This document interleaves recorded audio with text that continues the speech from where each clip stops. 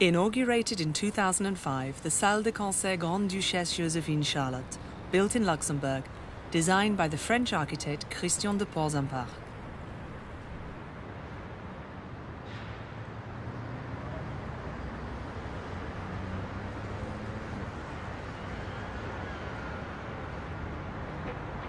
It was on the Kirchberg plateau, a new district for European institutions and banks, that Luxembourg decided to site this cultural facility.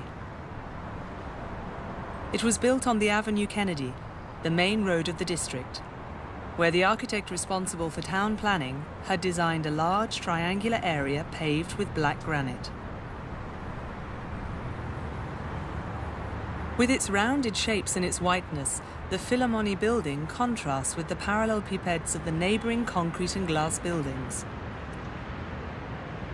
The shape of the central building that houses the main concert auditorium, administrative offices and rehearsal rooms is defined by two large curves to make an ellipse that has 2 points, one to the rear of the place, the other towards the avenue, indicating the entrance to the Philharmonie.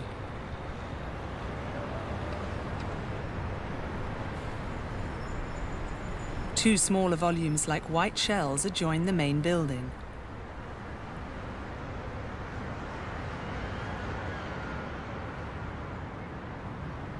In the heart of a new district stands a new monument. The architect who won the competition in 1997 is Christian de Porzampach. He has just completed the City de la Musique in Paris. He built the French embassy in Berlin and a tower for Louis Vuitton in New York. In 1995, he became the only French architect to be awarded the Pritzker Prize. Install something in the middle of this place, I thought to myself. We have to enter into another world, with the world of music. I had a childlike idea of creating a centre that would be something other, and to surround it with a screen of trees to pass through. And then I realized that there is not enough room to place a screen of trees. There is a parking lot underneath, all rather tight. So the idea of a screen was transformed in the idea of a filter, and that was to become the skin of the building to pass in or out of.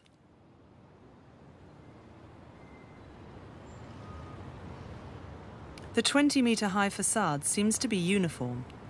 It is made up of 827 steel columns, 30 centimetres in diameter, all identical. Their positioning is varied. According to the place, 2, 3 or 4 ranks are ranked in successive curtains. Taking a turn around the building, they seem to be spaced at random. The facade opens, then closes, and at some places provides a glimpse of the interior.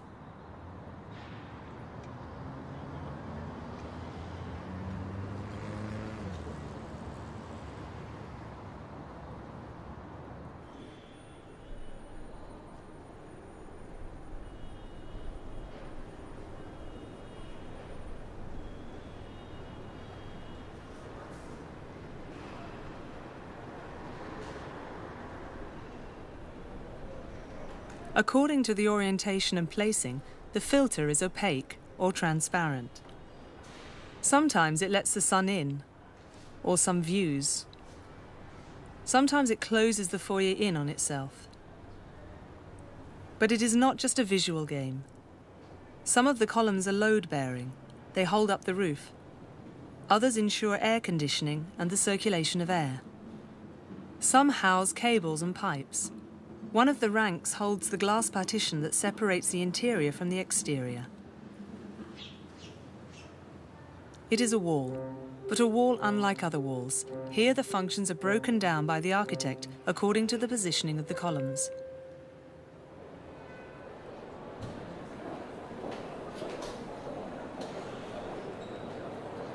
Where it faces the Avenue Kennedy, the spacing between the columns is wider. That is the main entrance.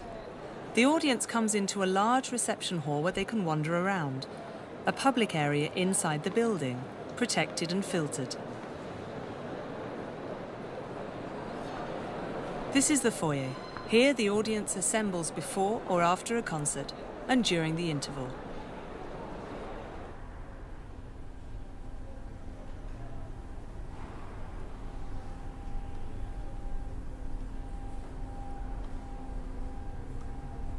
It is a high and empty space that goes all around the building. This monumentally sized peristyle is surprising by its gentle rake that invites you to wander.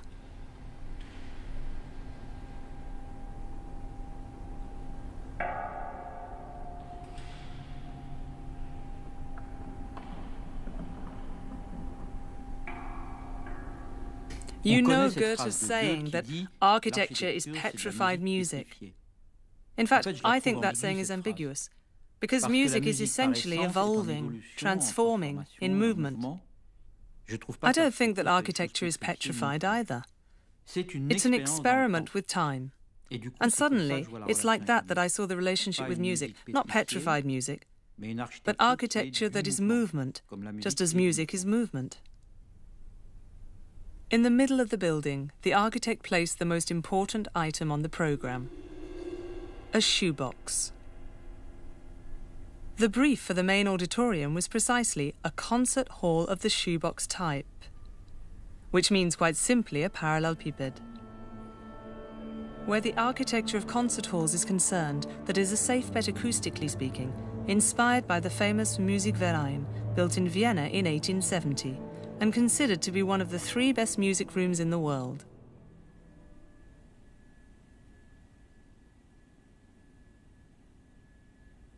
At first sight, the response to the programme of the Luxembourg Philharmonie is in its simplicity. 1,400 seats raked on the same axis as the stage. But the side walls are festooned with strange volumes, defined by chamfered corners and oblique lines. Autonomous volumes that seem to be independent of the walls and ceiling, each with its own orientation.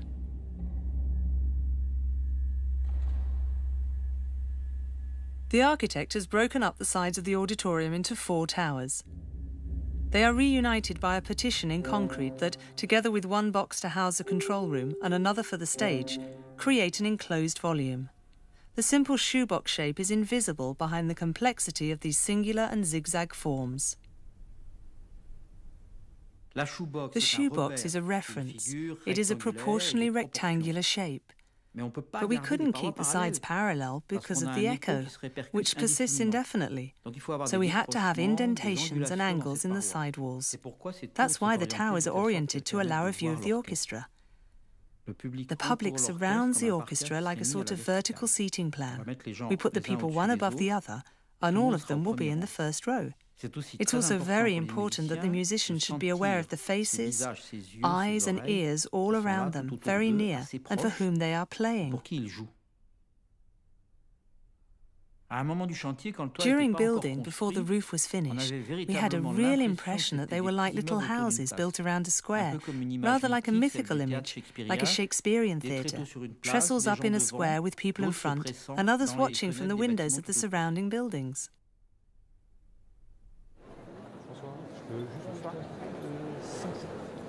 Vous passez par là. Rangée 5.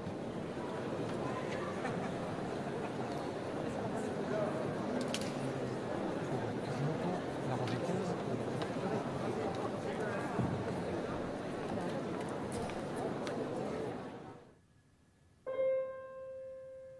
A long spell of computer modelling with the help of the acoustician Xu Ya Ying made the main auditorium into an acoustic masterpiece. Acoustics is a discipline that covers music, architecture and physics, at once empirical and sophisticated, which has to take account of the methods of propagation of sound, as well as the absorption and resonances of each of the materials used.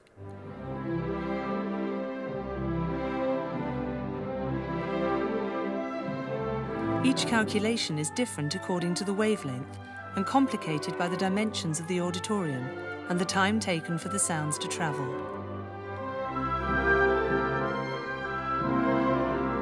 Every detail counts here. From simple choices such as the glass panels that reflect the sound and instantly images towards the back of the auditorium, or the wooden backs jutting out from the seats and sending the sound to the sitting spectators.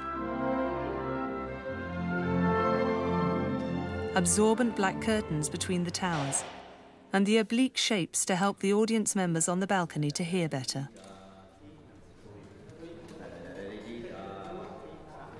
There were more sophisticated choices for the petitions in relief whose widths and depths improved the absorption and diffusion of sounds.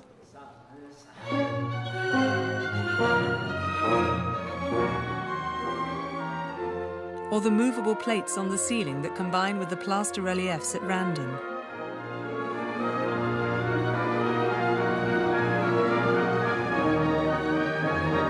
The hall is like a musical instrument that can be tuned. The acoustic can be altered to suit a cappella voices, a jazz quartet, or a symphony orchestra.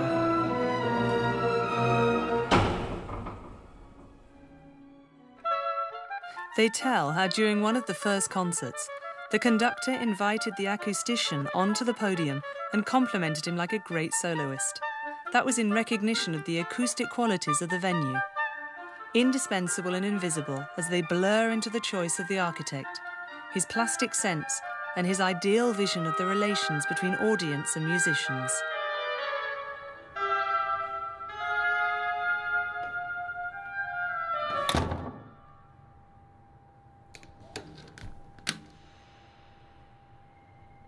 The two sets of door with the compartment between them that insulates the auditorium from all exterior noise are reached by a bridge used as terraces and galleries, a metaphor for path and mountain. 250 metres long, supported by slender pillars, it spirals around the central area, emphasising the dynamics of the curves and the different levels.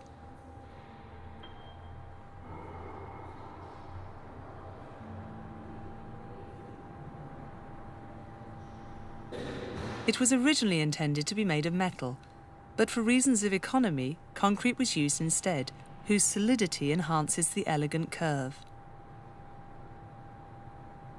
Following the curves of the colonnade, it traces a continuous line along the variations of the relief on the façade of the main auditorium that presents alternating planes and hollows, coloured reliefs and high white sides.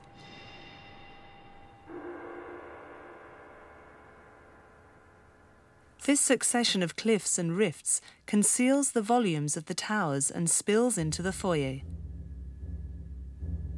Espousing the rhythm of these protuberances, it is a plaster decoration, a new landscape attached to the volume of the towers from which it is sometimes separated by several metres. It is a trompe-l'œil by which the architect modulates the variations. Between each cliff, the rifts are in all the colours of the rainbow in pastel tones.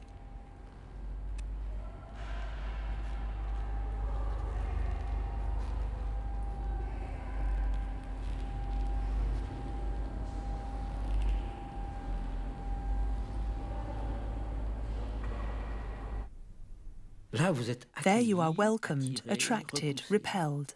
You are in a multi-purpose area, a succession of ever-differing phenomena. Door, window, entrance, descent, bridge, big rift, small rift, oblique, vertical, light. All that is a secondary movement, but extremely important because it characterises the venue. For me, something that I've always thought, without looking anywhere else, in architecture, that is what you discover in walking. You discover it with your feet. You discover it in going through the sequences. Here I play on a continuous event.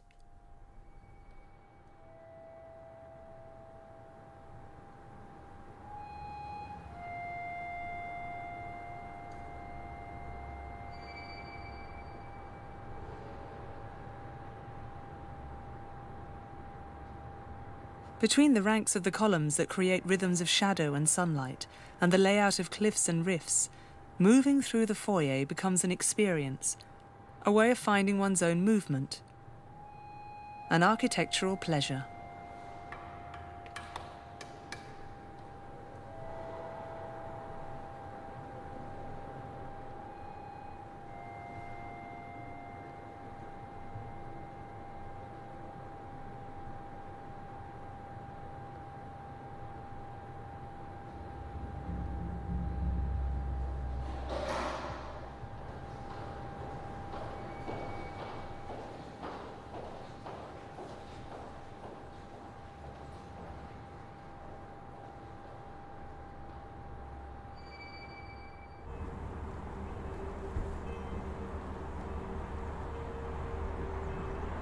In the competition entry, the architect had put the administrative offices on the roof of the building. In the course of the technical studies, he developed the theme of cliffs and put the offices in 4 towers oriented towards the southern point of the Philharmonie.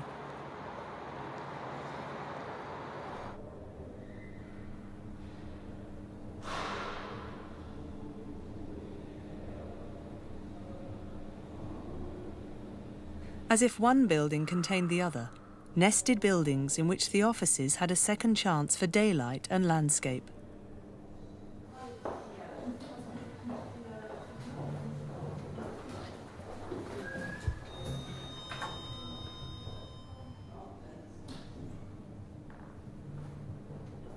On the top level, the architect created a terrace that benefited from the zenith sunlight from above the roof.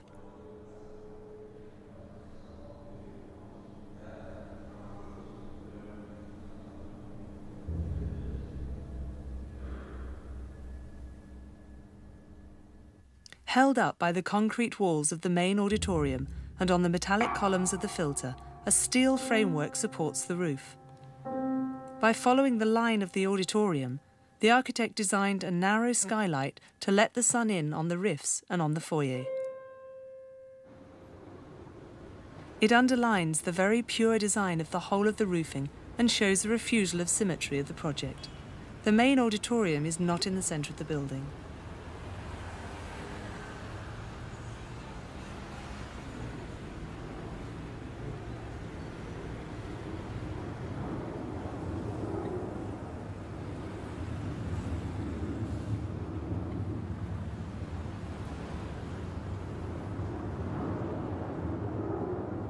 Curious white shapes are set beside the central edifice and its columns, mysterious volumes that dialogue with the great filter, and house the chamber music auditorium and the box office.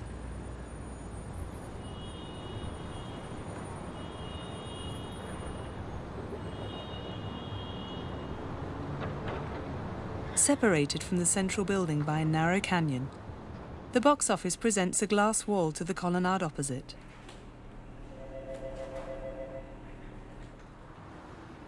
The chamber music auditorium faces a curved blank wall.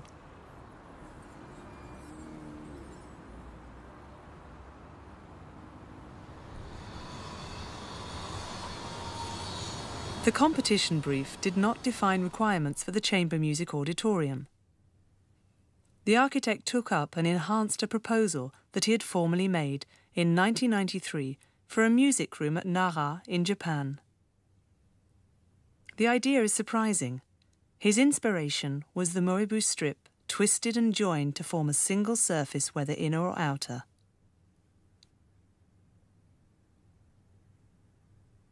The idea of the Moribus strip is to have a form that envelopes, but is mysterious, without an axis of symmetry, to avoid what is called focalization. I mean, to avoid what is produced by a cylinder or a cone, that sends back all the sound's energy on the same line in the room to the detriment of all the other sounds. I was interested in avoiding the defects of the shoebox, the box in which you are fixed in place with its organized character, its central aisle, all in geometrical and hierarchical order, which I think is a drawback, because sound is multidirectional and because you want to be able to listen with your whole body. To have a perception in which imagination can work better and where you can forget that you're in a fixed point in space. In the end, in an imaginary way, the body enters into movement with the music. It's a bit like Hokusai's Great Wave. I mean, you don't know whether the space continues on elsewhere. There is an inside, but there is also an outside, which is part of the inside.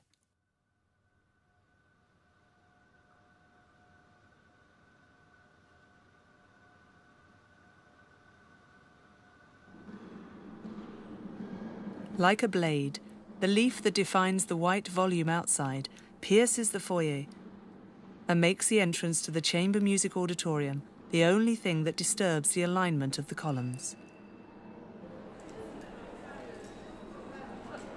You penetrate the obscure entrance of a cavern.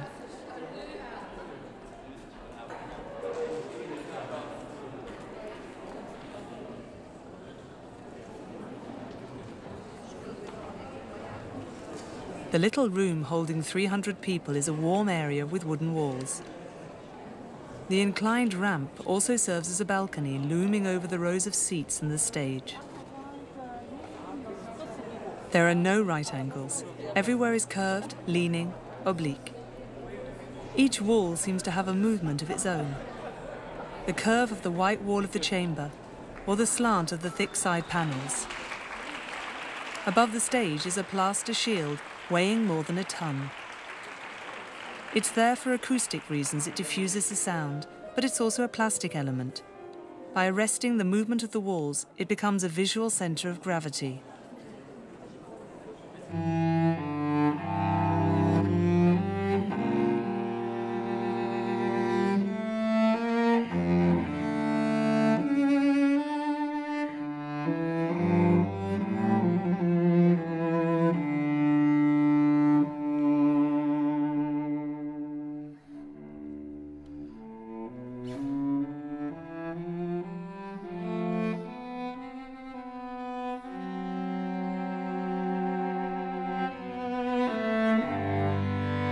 The auditorium is a jewel box in which the architect unites the constraints of the acoustic, decorative necessities and the demands of the architecture. But most of all, he gives each spectator a wealth of visual sensations to accompany the movement of the music.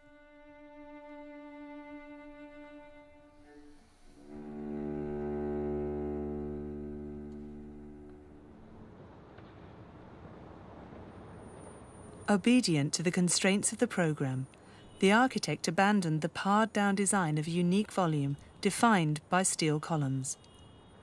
One might think that putting the chamber music auditorium and the box office outside the main auditorium is a compromise, kissing goodbye to the initial design. Nothing of the sort. The movement of the two white shells dialogue with the great white filter and its curves. Opacity facing transparency. From this confrontation comes curiosity and the desire for movement.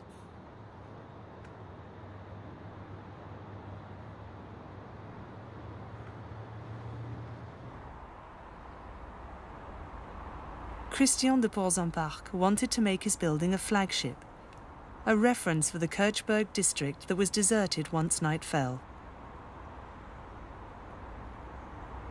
Following the work started at the City de la Musique in Paris in 1990, he incorporated primary coloured triple neon tubes in each of the riffs that were programmed to change colour through the whole spectrum, from red to violet and not forgetting white.